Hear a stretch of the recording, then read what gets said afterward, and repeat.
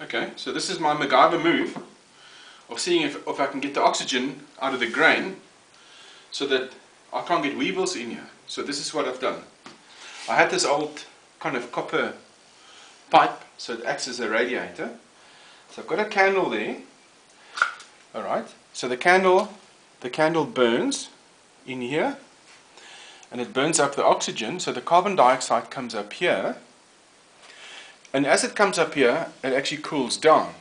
Okay, as the carbon dioxide cools down, as it goes down, it cools down, it's actually heavier than the oxygen, so it goes back in here, into the drum, via this port here, okay, and so it starts filling up this whole thing with carbon dioxide, all the way from the bottom, and it pushes out the oxygen. So this is the other port, and I've got this simple thing on here.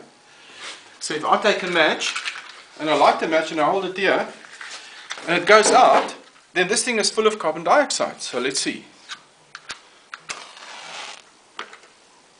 Burning very nicely. Stick it down there. Worm, doesn't want to burn. Let's do another one. Beautiful burning.